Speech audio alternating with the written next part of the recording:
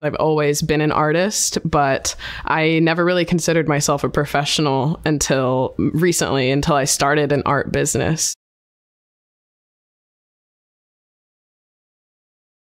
I was inspired by Faith Ringgold's painting called Flag is Bleeding. So my letter had blue and red color schemes only to represent the flag, and the red stripes represent the hurt and the pain in America. And then I wrote "No Justice, No Peace" on the bottom part of it. KNOW. My work is really about being able to express yourself, how you're feeling, no matter how icky it is or extremely joyful. It's good to express everything.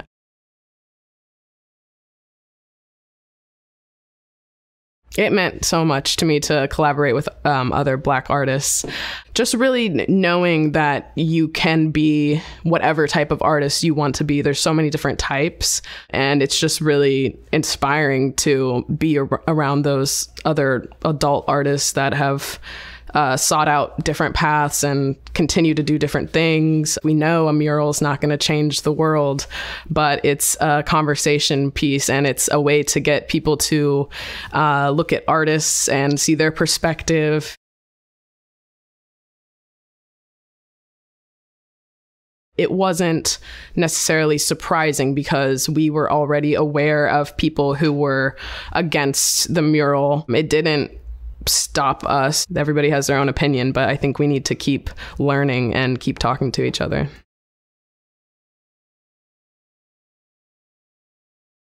So I would say to kids who want to look to art to express themselves to definitely go for it. There's so much out there, and you can make up your own thing, own way to express yourself. Just go for it, and there's no wrong way to express yourself with art.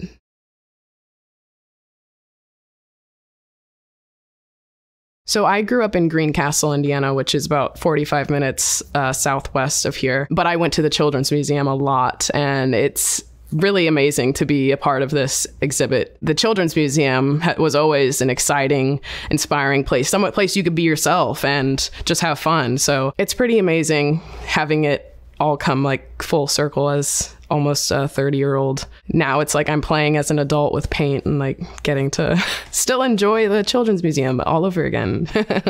So it's been fun.